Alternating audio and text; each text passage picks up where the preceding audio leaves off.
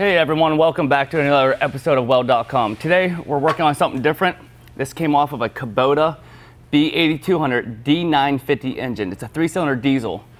The reason we're doing this is because we got cracks here on this valve cover. All right, this is cast aluminum. We're basically gonna weld up these 3 cracks right here, or cracks right here and cracks right here, excuse me. But first we're gonna clean this and show you all the different preps we have to do to get to the welding process, all right? Let's go ahead and do this, guys.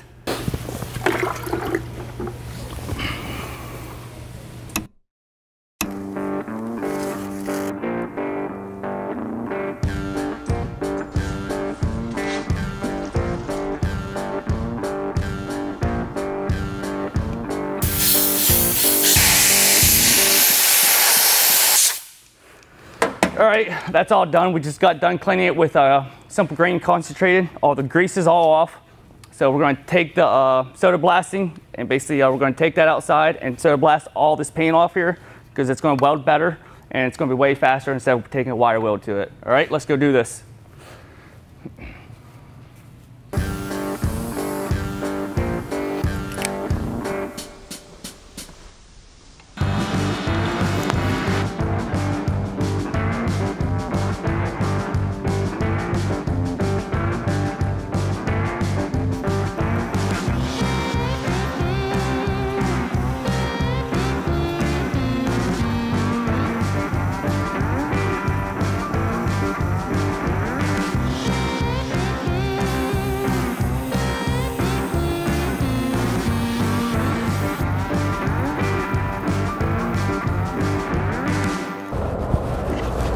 All right guys, we're done cleaning it. We're going to take it back inside and rinse it off with water.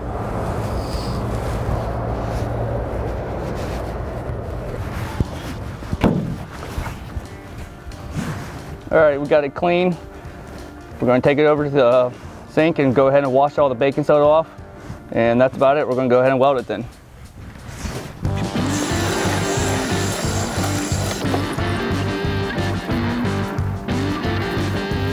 Key thing is clean. We need cleanliness best as we can. That's going to be one of our advantages for welding. Clean, clean, clean. So that's all done. We're going to take a drill bit. I'm using about an 1/8" drill bit. We don't want a big hole or nothing because it's more to weld. So we're going to take a drill bit and see these cracks right here. We're going to find all the cracks here. And the start of the crack, we're going to drill a hole. Then on the other end, we're going to drill the hole so that crack won't grow anymore. We don't want to drill all the way through there. It's pointless. We just want to go a little bit, stop that crack. All right, looks like we're gonna show you how to fix holes too because I accidentally drilled right through there. But I know a good welder, so we're all good. Tastes like snozzberries. I'm gonna say you're high again if you do that. The snozzberries taste like snozzberries. Tastes like snozzberries.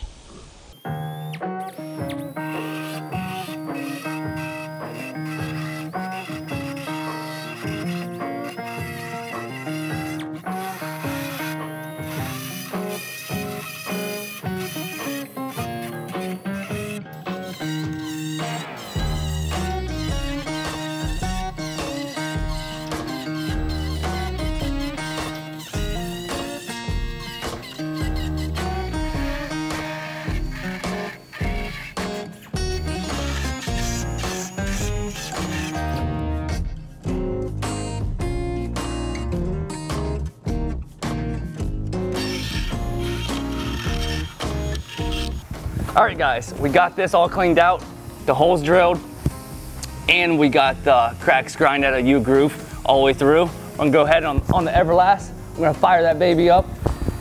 What you guys been waiting for? Let's go ahead and do this repair. All right, so I cranked up the cleaning. I run over it a couple times to bring out all the impurities like the oils and grease, whatever's in there. That will give me a better weld later on. So that's what I did. So we're gonna go ahead and grab some filler wire and go run a little bead on there.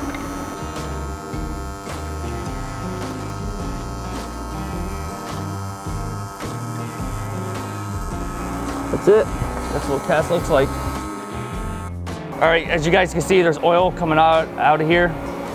It's all right here. It's gonna be really dirty because it's the diesel engine. The oils are very dirty in the diesels. So right here, you can see a weld we laid. So it's getting hot. I'm gonna let it cool. And this is how basically a cast dirty aluminum welds is right here. So we're gonna walk away, let it cool for like 10 minutes. We're gonna fill it with our hands. If it's too hot to touch, we know we gotta keep waiting. All right guys, this ain't a really critical weld. We're just trying to stop the oil from coming out to the top of the valve cover. It's very oily. As you can see, oil's just coming out, and you can see the puddle, it's all like frosty and everything. So I'm using 5356. I'm just dabbing in there and just trying to work back and forth and let that clean metal help wash into the dirty aluminum. So it's okay if it comes out like that. It's not a high pressure weld or nothing, or high pressure behind it. We're just sealing the oil. So this is normal, guys. Just keep going with it. As you guys see before, it was all clean in there. As soon as we put heat on there, that oil started bubbling out, coming out to the surface. So we did a little cleaning action there, did a little pre-run instead of adding filler wire. I couldn't really do it. So we got some of the oil pushed out. We're gonna clean it with some acetone, get rinsed out. Then hopefully we'll get like a good clean metal starting, like a 5356, like a good little dab started. Then you could basically work off that clean metal and run it all the way down. That's about it. We're gonna let that cool off a little bit. We're gonna jump to the other side. Then we're gonna stop and let the plate cool. Let the part cool for a little bit. All right, I'm gonna start on this clean side. Getting a good puddle going. I see that you want to use your clean metal to your advantage with this. See how it's forming? It's doing good. See it? We're not worried about that frosty hole. Well, don't touch like that.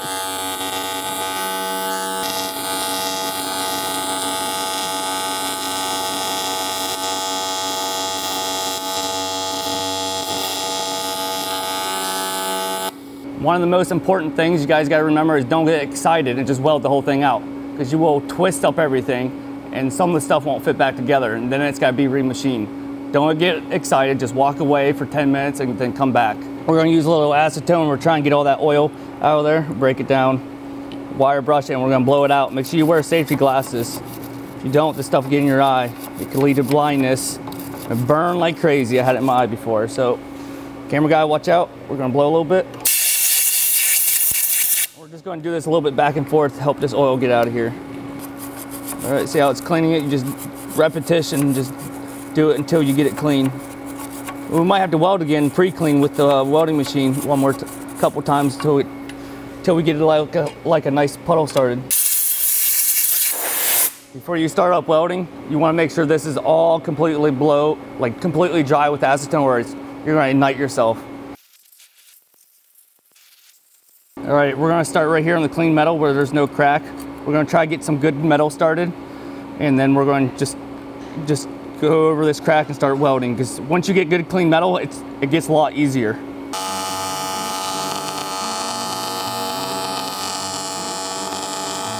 Remember, it's got oil in it. It's not one of these things where to make it look pretty.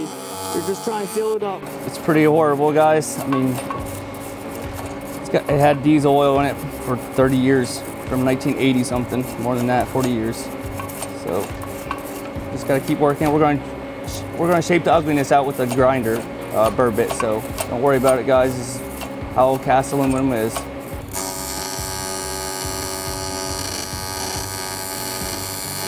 There it is. Yeah. See how clean that is? Look at it. We're doing good now. Yeah, that's money. That's what we want. Yeah. See how it's dirty over there? We're gonna keep working on our clean part.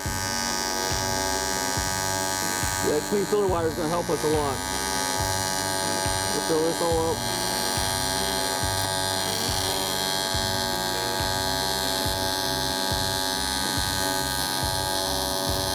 About it. We got it cool now. We've been doing this for a little while.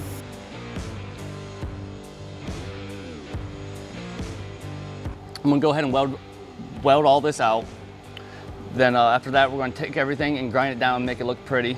And there's no really tolerances. We're just grinding it down so it don't look really ugly visually. It's gonna be an ugly weld because it's oily cast aluminum. It's kind of normal with it. So we're gonna go ahead and weld all these up real quick.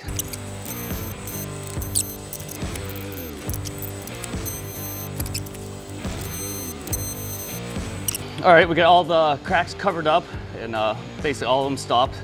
It's not pretty because of the oil. So we're gonna go ahead and basically get the Ferg tool right here, put a carbide bit on it, use wax, always use wax so it won't plug up. And we're gonna go ahead and smooth all the ugliness out. And if it needs a little bit more touch-ups, we're gonna touch it up, then regrind it.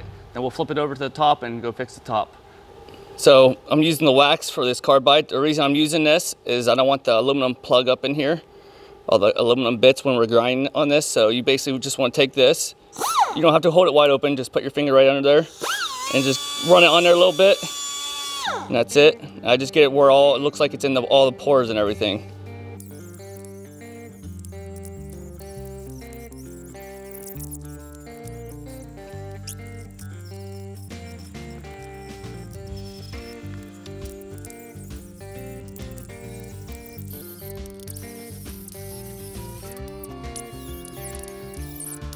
All right, we got it all cleaned up. We basically got it kind of formed. We already know what's going on, so we got little things to do. So we're going to pillow weld right here, pillow weld right here, pillow weld right here, because when we grind it and we shape it, it's gonna look nice and even there.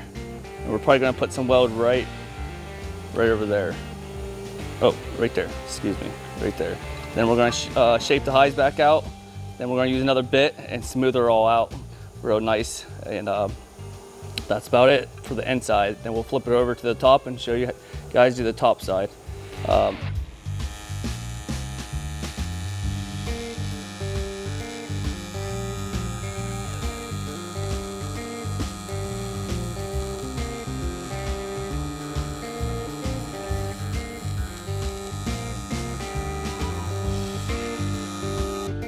right, we got all the inside welded up. We're going to do a little smoothing out the highs, and we're going to do a little fine tuning and basically start grinding all the crowns and uneven points out. Then we're going to be basically done with the inside. All right, we got this all blended. I mean, as you guys can see, it makes a mess. Always wear your safety gear. I mean, I always got my shield on and my earplugs. Always be safe. We got this all blended. It's all almost looking like original. All right, this is the top side of the valve cover. So you can see the cracks. Yowzer, that's pretty good penetration there. So we're gonna take a drill bit, stop all the cracks up here, well, what we can see, then we're gonna go ahead and weld it up.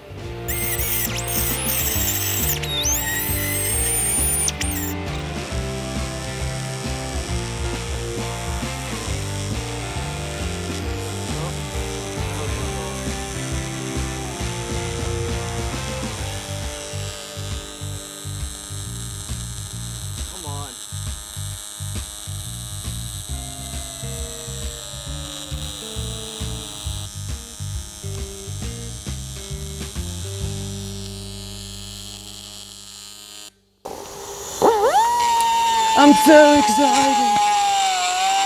I'm just sitting here controlling the RPMs with my index under here. So don't run it wide open. You want to take your time on top because everyone's going to see this.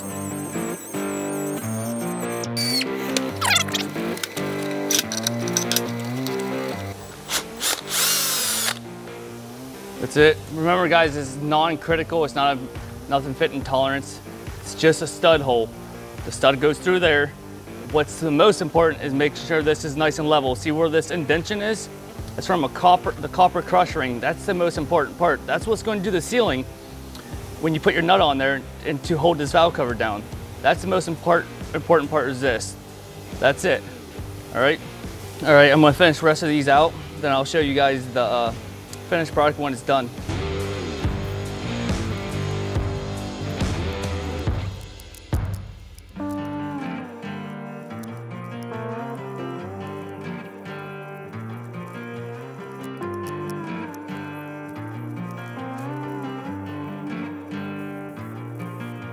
All right, guys, girls, there it is when it's basically done.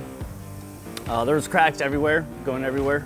So if you guys ever welded on a diesel, you know diesel oil is very dirty when you're checking it, and when it's brand new, after you run it for like, I don't know, 30 hours, the oil is already dirty, really bad. If you guys ever welded on old Harley Davidson cases from the 20s and 30s and pieced them back together, that's how hard this was actually. There's so much oil that's coming out you had to keep grinding the weld back down, come and repeating it like 20 or 30 times. Had to keep repeating that over and over until you get a good base. You have to get a good base started.